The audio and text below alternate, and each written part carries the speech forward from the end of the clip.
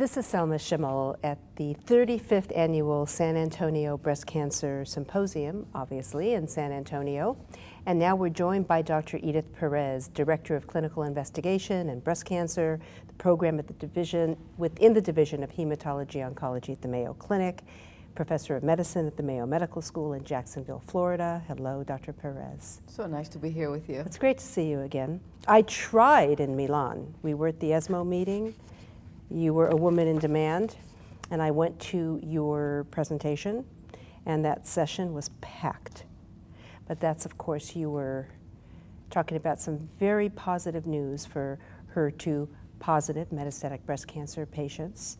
And so what we couldn't get to discuss with you there, we're going to discuss with you here in San Antonio. Very good. So, tell me the latest.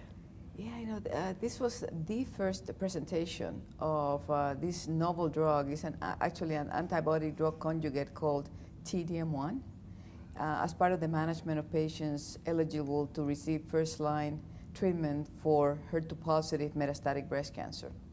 So, you know, a lot of advances have been made for the management of patients with HER2 positive breast cancer, but we continue to look for even better approaches, and that's what TDM1 appears to bring. So TDM1 is actually a new type of drug, really. It's a combination of trastuzumab, a monoclonal antibody, and a chemotherapy drug, which is called DM1. And we're talking about Herceptin. That's right. Trastuzumab is known as Herceptin. So what we're doing with this new molecule, TDM1, is combining Herceptin with chemotherapy as part of one molecule. So what we did, after studies had been conducted evaluating TDM1 in patients with refractory HER2-positive metastatic breast cancer, is that we thought to evaluate this drug in the first-line setting. And this is what I presented at the ESMO meeting in Milan.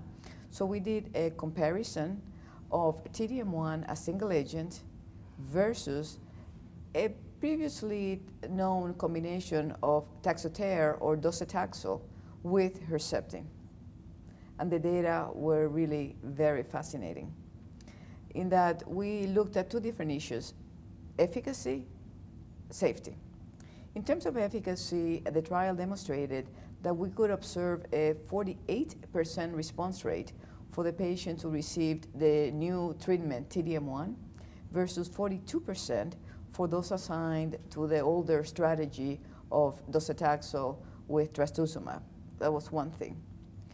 But the second aspect actually raised my interest even more, in that we were able to cut down the side effects in half for the patients who received TDM1 compared to the older strategy of a chemotherapy drug and trastuzumab given together. What are the common side effects that you noticed an improvement in? Yeah. We noticed an improvement on the severe side effects in general. So the side effects with the chemotherapy trastuzumab were 75% versus 37% for those assigned to TDM1. In terms of the specific side effects, yes, the main ones with the chemotherapy, docetaxel with trastuzumab, included neutropenia, febrile neutropenia, and alopecia, so hair loss. With TDM1, we saw no episodes of neutropenia, no episodes of febrile neutropenia, and the rate of hair loss or alopecia was only 1.5%. It was a fantastic result, yes. Yeah. What does this mean for the standard of care?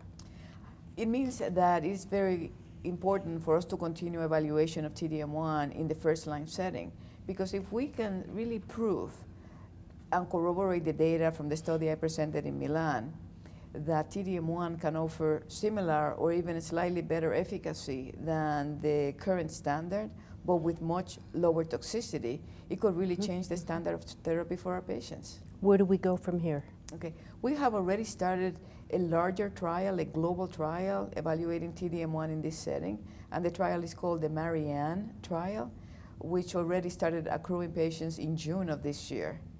So we expect this global trial to complete accrual actually in the next 2 to 3 years, and we'll see what the data show. How many patients are you trying to enroll?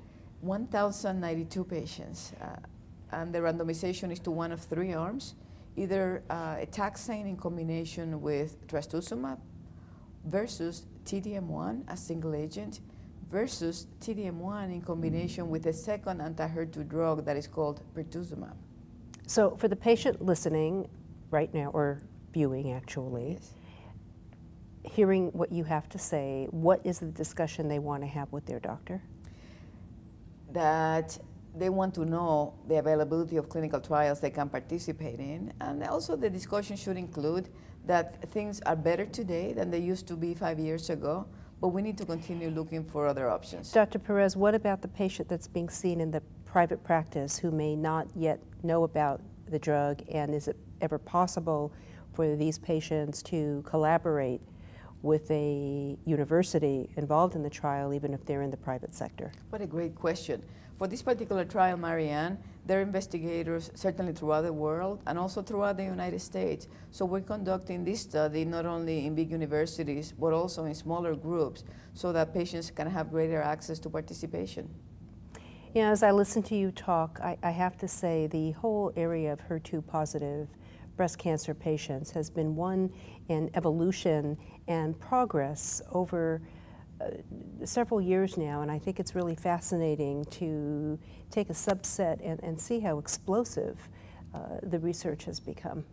You know, you're absolutely right, because some people may have thought, well, you know, HER2 positive breast cancer accounts for quote unquote only 20% of the patients, but look at what we've been able to do by taking the science into the development of new agents and clinical trials that have actually revolutionized the survival of patients with this subset of breast cancer. Closing thought? I am very honored to be part of this entire field and to be able to take science into the clinics to improve people's lives. Well, having known you for a long time and seen what you've accomplished on a global level, I mean, it may sound silly for me to say, I feel, one, proud to know you, but proud to see how far you've come with your research. You are a very important key opinion leader. Thanks for your comments. So thank you. I'm also a HER2 positive patient. Irrelevant for me in the sense that it was almost 30 years ago.